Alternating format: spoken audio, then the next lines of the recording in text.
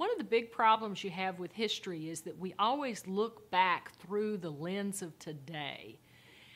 And that's true of all of us. We all do it. And so if you can find a mechanism to help you get inside the heads of the people at the time, you'll be able to get a little better sense of looking at the world from their perspective.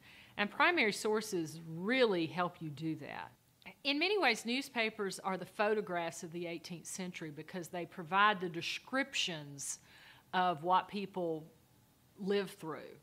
And in the same way that Matthew Brady's photographs of the Civil War provide us an image of the dead on the battlefield, the lists of wounded in the 18th century newspapers provide that kind of image because the people in the community say, all of these people died fighting in the war for us. I think the newspapers provide that kind of image and information.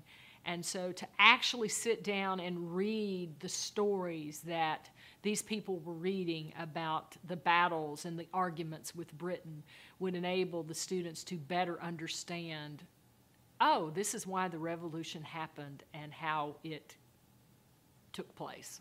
I think reporting the Revolutionary War can really engage people by helping them see how newspapers helped shape the American Revolution, because I think we don't really think of the power of words very much.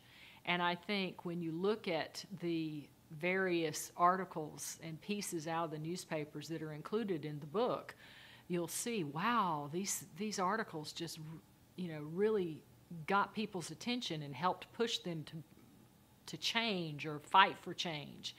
And I think that that can make it exciting because it personalizes the revolution by helping them get it down to a human level rather than, the iconic George Washington, crossing the Delaware kind of thing. And so I think it helps them personalize it, and so therefore anytime you can personalize history, you make it more exciting for people.